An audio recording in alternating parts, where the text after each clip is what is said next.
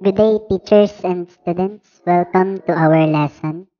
I am Sir Christopher Lamoca, your MAPEH teacher. In today's video, I will be discussing the Western classical plays and operas in different eras. So without further ado, let's start. To begin with, here are our objectives for today's lesson. The first one, describe the different theatrical forms in Western classical plays and operas. Second, compare the characteristics Western classical plays and operas.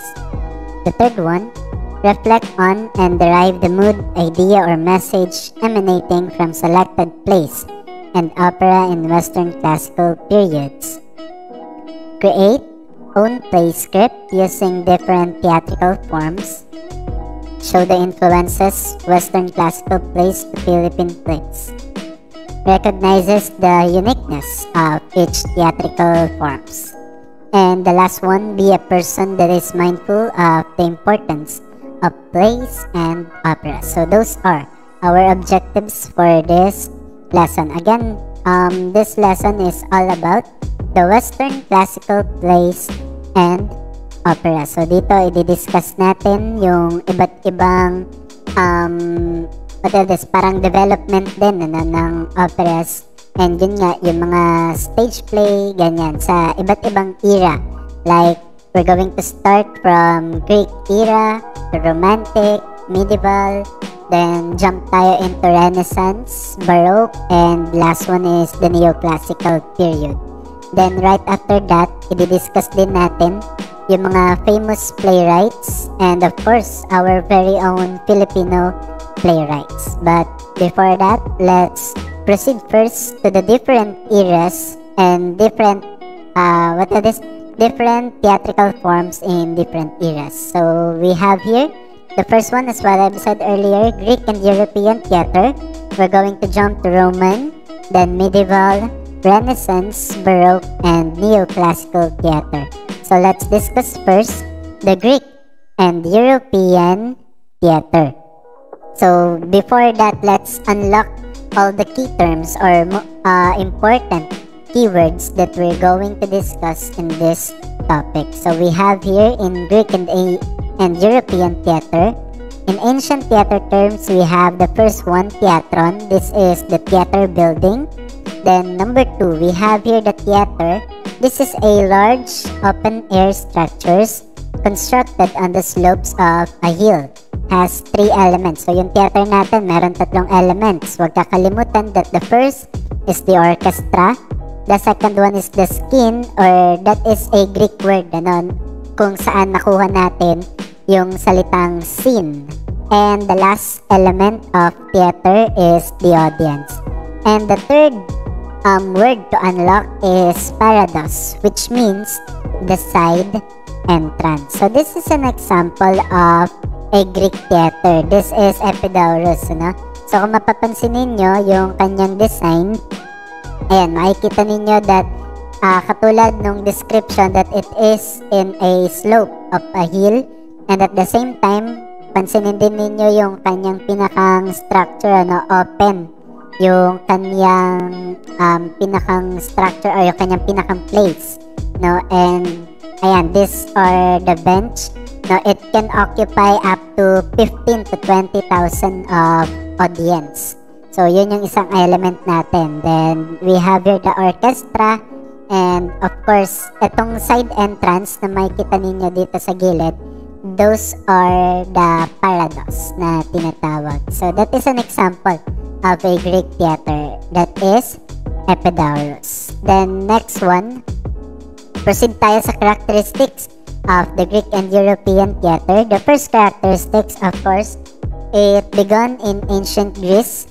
It is done during festivals honoring their gods, and one of the most famous theater during that time or play is the cult of Dionysus. So kung kung titingnan natin yung mga Greek mythologies, so si Dionysus is the god of wine and fertility, and during that time no Greek period, so yung kanilang mga operas or yung kanilang mga plays is it was inspired, no, dun sa mga culture nila. And at the same time, for example, yung mga events like may bibinyagan o di kaya may harvest, yung mga ganyan. So, those are some of the themes na meron yung kanilang plays and operas, no? Then, the well-known Greek playwrights, kapag sinabi natin Greek plays, no, ito talaga agad yung mga playwrights na maririnig natin, which is yung pinakasikat, Sophocles, Euripides, and Aeschylus. And we have the three types of drama, which are the tragedy, the comedy, and the satire. So, yun. Yun yung ating tatlong types of drama, tragedy, comedy, and satire, na nag-bloom nung Greek and European theater. So, dun muna tayo sa tragedy. So, dun sa tragedy, it means tragos or goat and ode. This etymology is linked with the practice of the ancient Dionysus cult.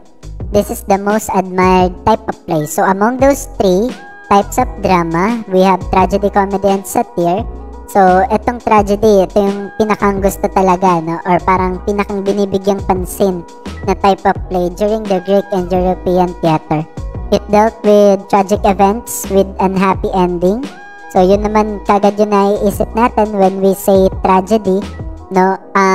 Siguro, ang unang kwento na papasok sa isip natin is none other than yung pinakang sikat ni William Shakespeare, which is Romeo and Juliet, na kung saan that is a tragic story where the main characters, which is Romeo and Juliet, is parehas namatay, no? So, nagkaroon ng unhappy ending, yun nga, downfall of the main character. So, that is parang the main concept of tragedy. There is a lot of sad events or tragic events. So, one of the most famous playwright during that time is Thespis, and he was the first actor and the one who introduced the use of mask. He is called the father of tragedy. So, during that time, or dito sa Greek and European theater, dito pinakang unang nagamit yung mask, no? Or yun nga, yung mascara.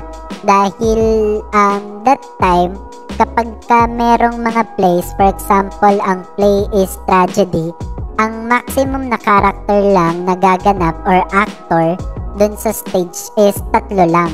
Okay, so yung mga actors talaga that time is nagmamultitask talaga, or parang multi-character. Like, for example, if the first scenario is you are a warrior, then on the second scene, kailangan mong mag-iba ng character, like magiging babae ka, ganun.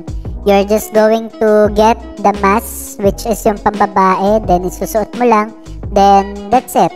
Ang role mo na kagad is babae. So that is the importance of mask during that time. So yung ano dito, yung facial expression is hindi siya ganong nabibigyang pansin, ano? Unlike ngayon, kapag meron tayo or nanonood tayo ng mga palabas, diba, sobrang important ng facial expression.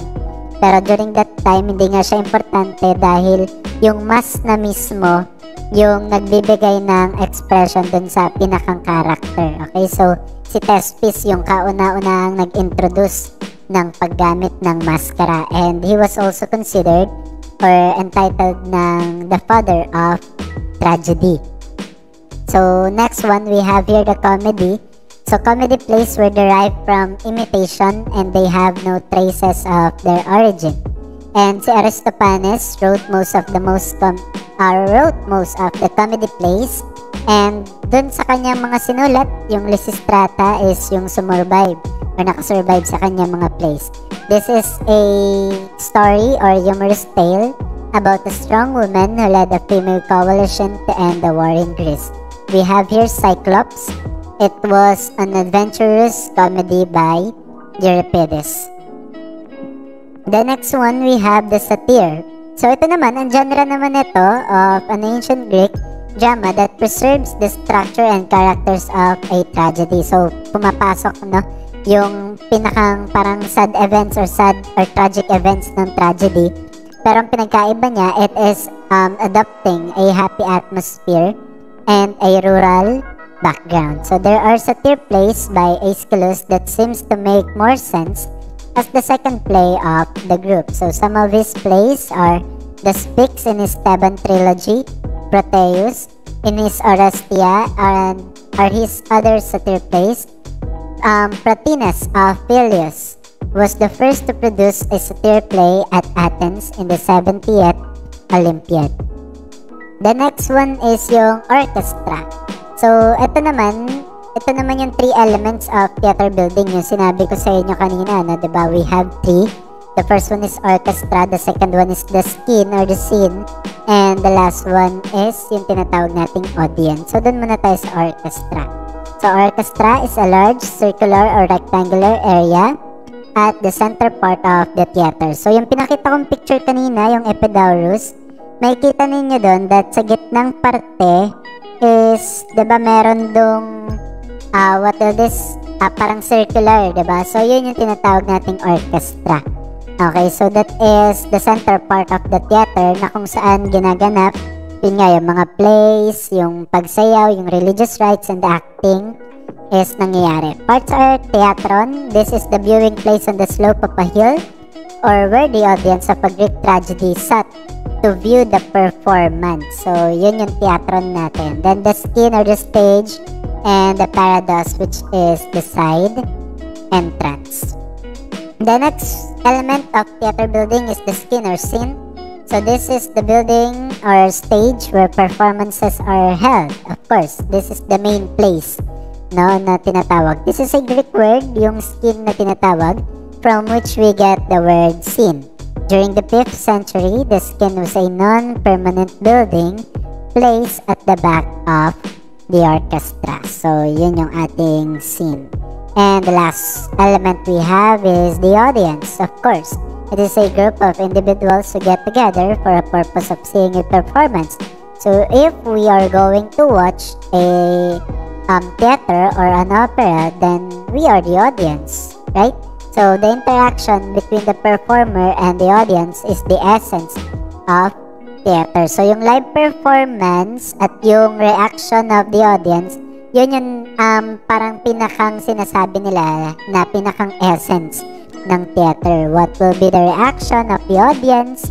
Ano yung parang magiging pinakang labas ng theater? So, ayan, yun yung the main essence or major essence of theater. So, we have here the 4 types of mass used in Greek plays. So, dito, bibigyan din lang natin yung Oedipus Rex, which is one of the theaters during the Greek and ancient times, no? So, the use of mass acts to advance the universality of the themes and dramatic impact of events.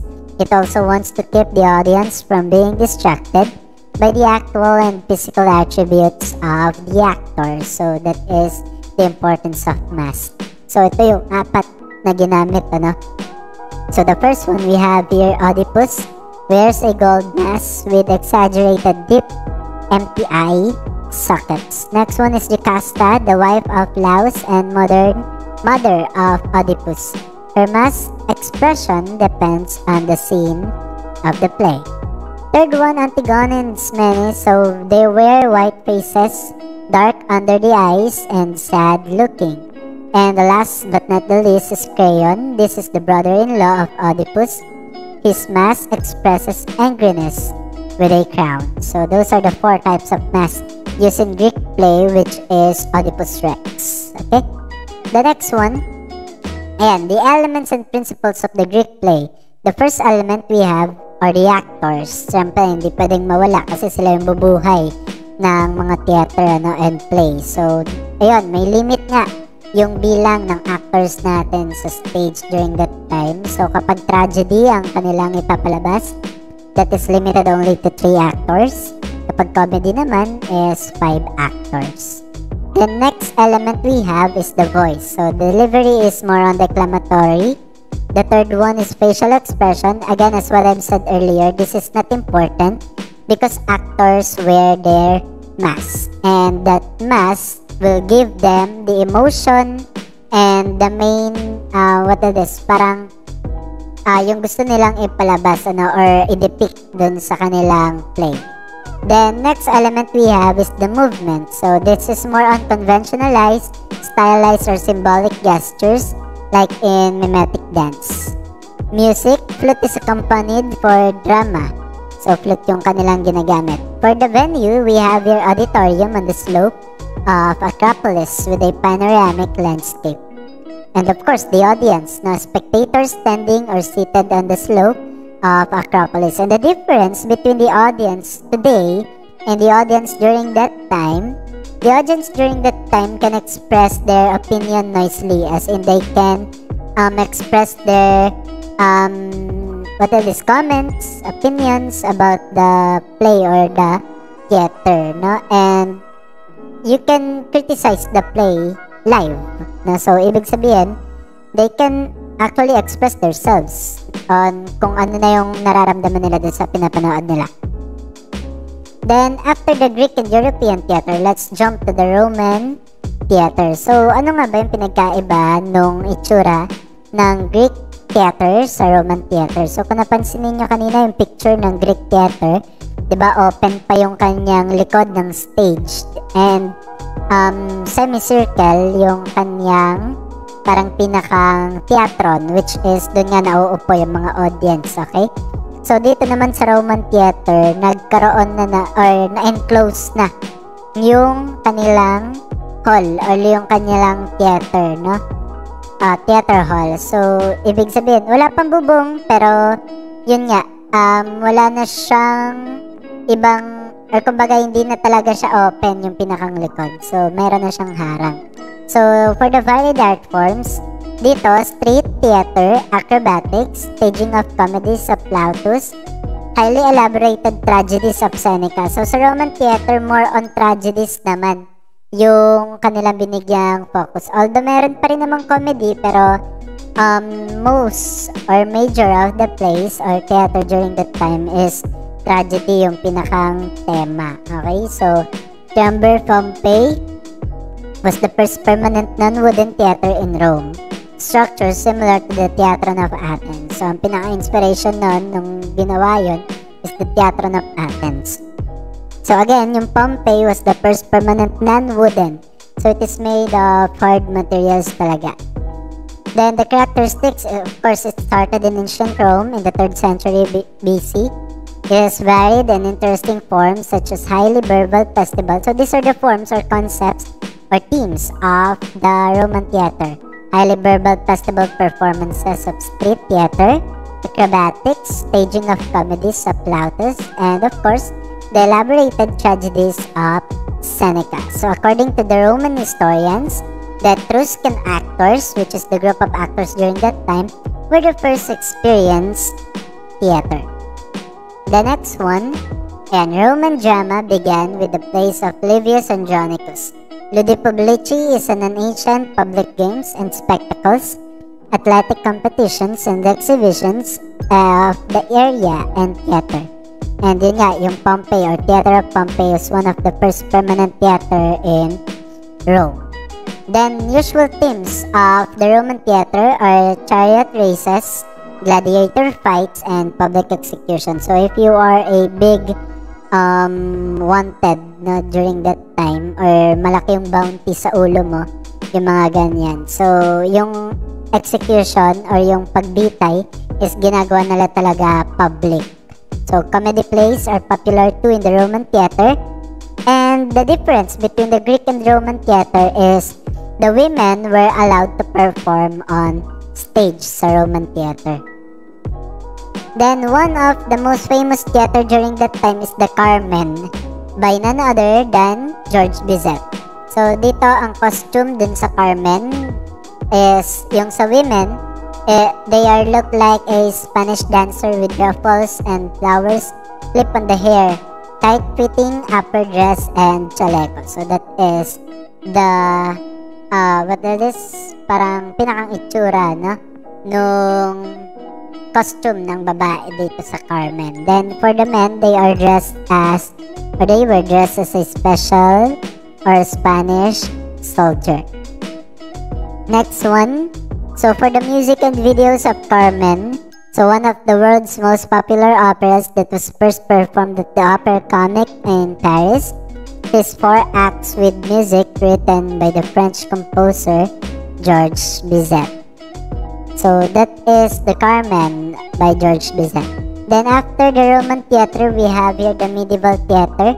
So kung babalikan natin yung topic natin sa music nung first quarter, kapag sinabi nating medieval theater, di ba? There is a conflict between the government and the church. Merong chaos, kumbaga parang ang gulo-gulo pa, no? Pero dito, sa medieval theater, hindi pa allowed yung mga theater plays during that time. So ano lang yung allowed, no? So performances were done in markets, public places, and festivals. So yung jugglers, puppeteers, storytellers, dancers, singers, and other theatrical acts were done from town to town. So yun nga, parang dito natin nakuha yung pinakang concept ng fiesta. So churches in Europe staged their performances during Easter Sundays with biblical stories and events. So the main theme of the medieval theater is more on biblical events. No, so yun yung pinaka-inspiration. Some plays were held outside the church because of the portrayal of the devil and hell. Example of this is the mystery of Adam. So after the medieval theater, let's jump to the Renaissance theater. So dito naman sa Renaissance theater, ayan. So let's look at the characteristics. Public theaters were developed unlike the Commedia dell'arte and the elaborate mass. So ito yung pinakasumikat na during the Renaissance theater. The Commedia dell'arte is an Italian comedy and a humorous theatrical presentation performed by professional players who traveled in the troops.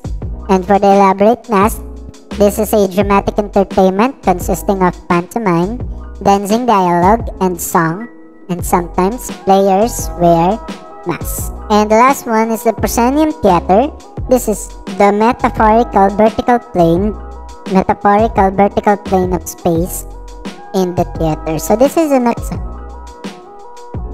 example of a Renaissance theater. This is the proscenium theater. Okay, so makikita ninyo yung development, nung itsura ng kanilang theater. So from the first one na meron silang open area, meron silang side entrance, no, and talagang open yung kanilang theater hall, no. Then biglang nagkaroon pagdating ng Roman theater, naging closed siya pero wala pang bubong.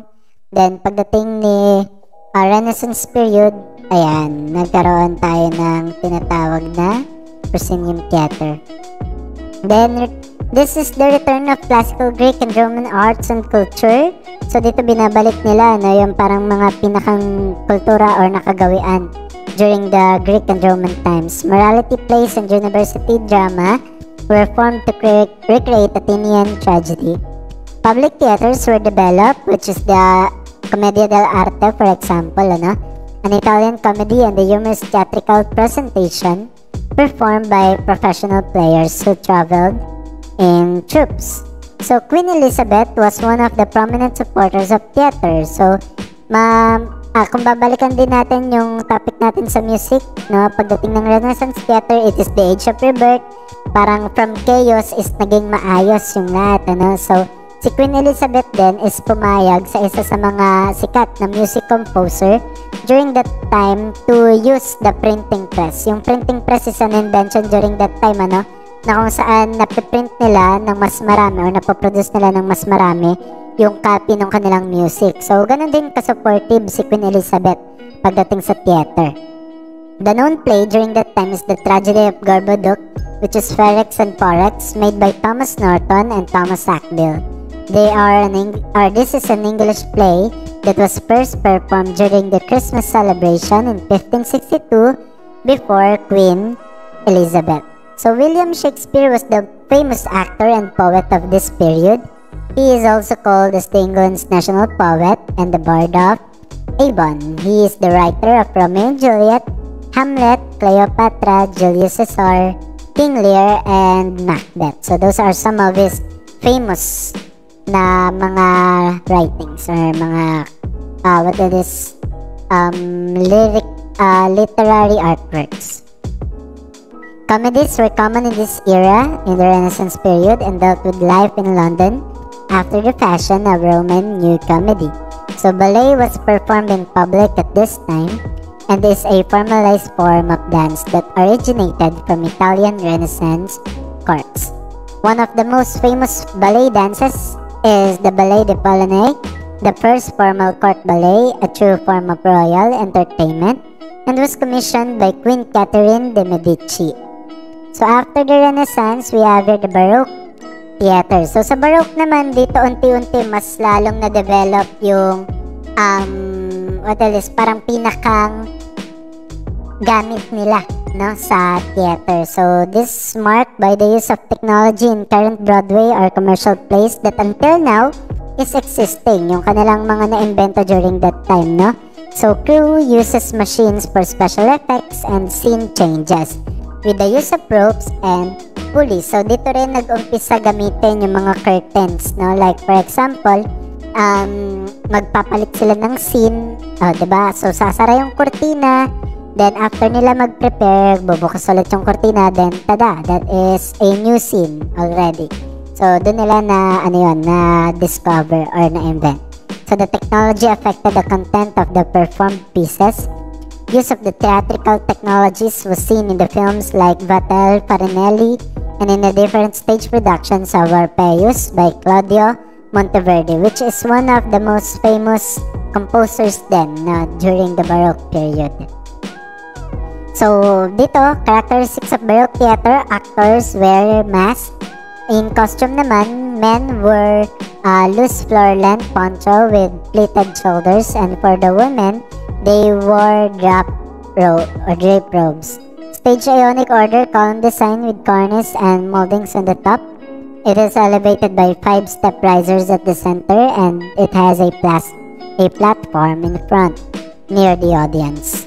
So this is an example of a Baroque stage. So as what I said earlier, makikita ninyo they have their own backdrops, they have the curtains, no, and yung actors is not limited to 3 or 5. Then the last period that we're going to discuss is the neoclassical theater. So dito naman, this is a movement where the styles of Roman and Greek societies influenced the theater arts and characterized by its grandiosity.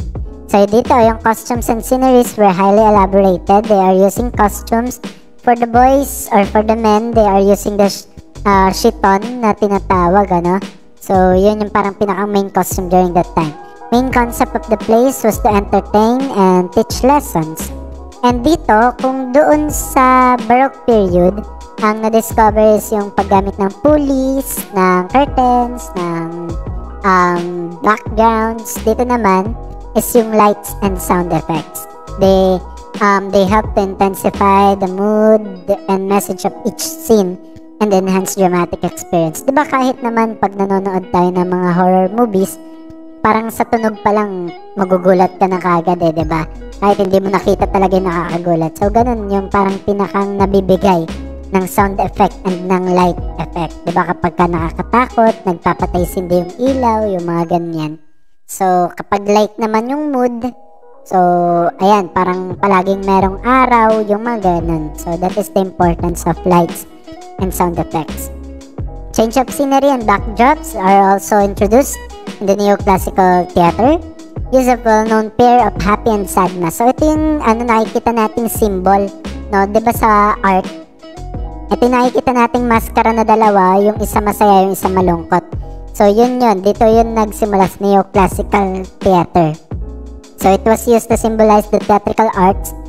Tragedies portrayed complex and faithful lives of the upper classes and royals. And for the comedies naman are all about or nakapokus siya sa lower ranks of society. Then last part of our discussion are the famous playwrights. So dito i-discuss muna natin yung mga playwrights natin na talagang sikat na sikat, ano? Then after that is yung ating very own Filipino playwright. So the first famous playwrights during that time is Victor Hugo. So he was the greatest and best known French writer, a poet, novelist, and dramatist of the Romantic movement. His noted works are Les Miserables and Notre Dame de Paris, or The Hunchback of Notre Dame. So that is Victor Hugo.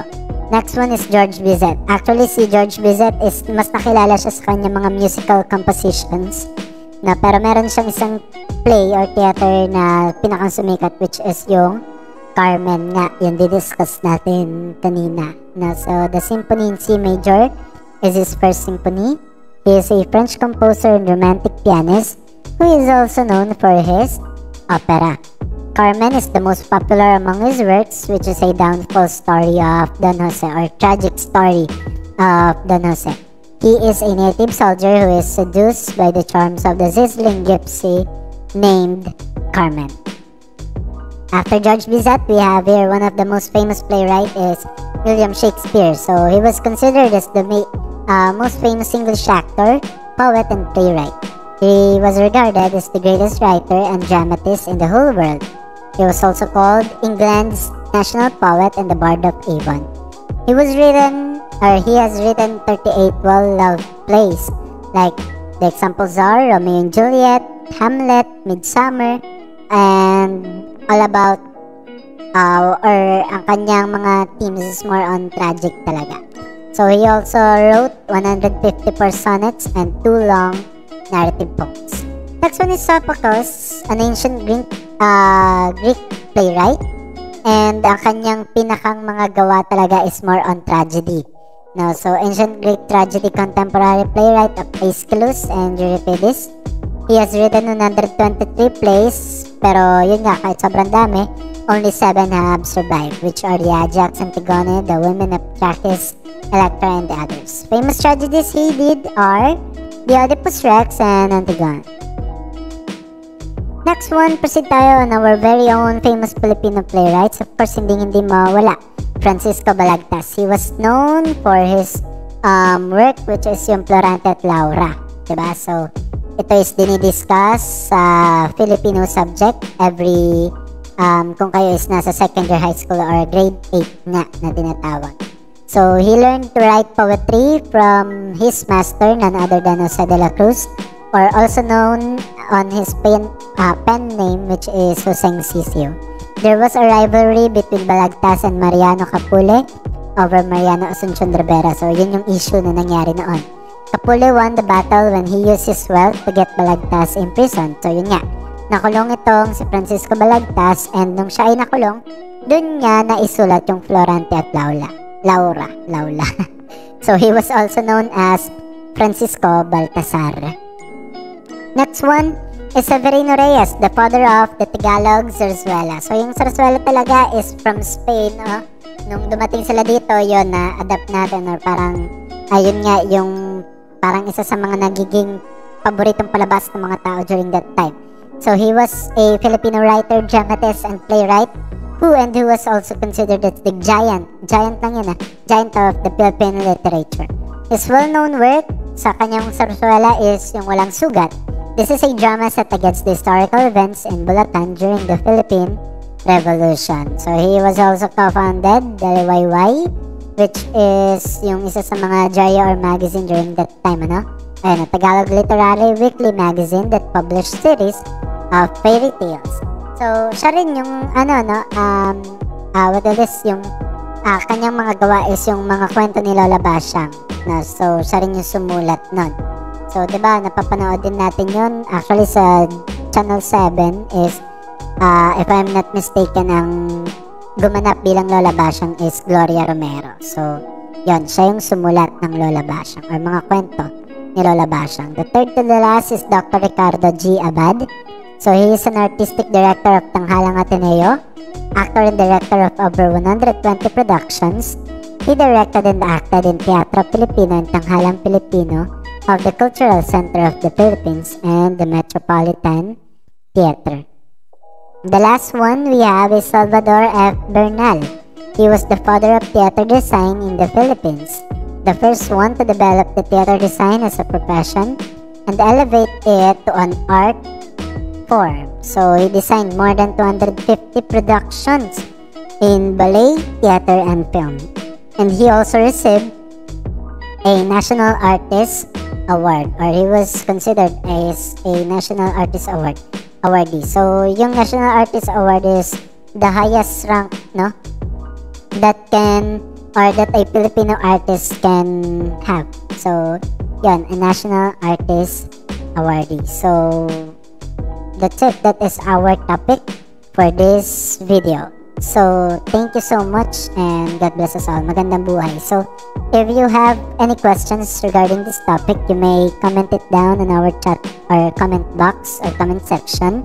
Then of course, willing ako na ibigay sa inyo or bigyan kayo ng copy of this presentation na ginawa ko, ano? So if you want a copy, then don't hesitate to message me or send me a message on my social media accounts that is written in the description below. So for my FB, so Christopher Lamoca, then on my Twitter and Instagram is nandyan din. And also, wag nyo rin kakalimutan na i-visit yung aking Facebook page, which is Sir Lamoca. The link is also given in the description. And syempre, itong ating YouTube channel, don't forget to like this video, share, and subscribe on my YouTube channel. So if you have any topic that you wanted me to discuss, then don't hesitate also to drop it down in our comment section para sa susunod na mga video, yun naman yung gagawin natin ng lesson. Okay, so I will give my best to discuss it in a very easy way and ayun, sa maiintindihan talaga nating lahat, no? So konti na lang at matatapos na yung school year natin ngayon or ngayong 2020 to 2021. This is the first school year na nagkaroon tayo ng bagong way of learning, ano, and also teaching. So nagkaroon tayo ng online classes, nagkaroon tayo ng modular na mga learning, yung mga ganun. So I know na nahirapan tayo mag-adjust. So I hope this video is makatulong, ano, especially sa mga modular students and syempre sa mga nag-online classes din, no, if you miss some of your lessons. So we have here some lessons in MAPEH. So this is a lesson in MAPEH 9 curriculum. This is Western Classical Plays and Operas that you can find in the 4th quarter of this subject in grade 9. Now, so once again, thank you so much for watching this video. Don't forget to click also the notification bell so that you will be updated on our videos and lessons that I'm going to upload. Continue to support, stay safe, and God bless.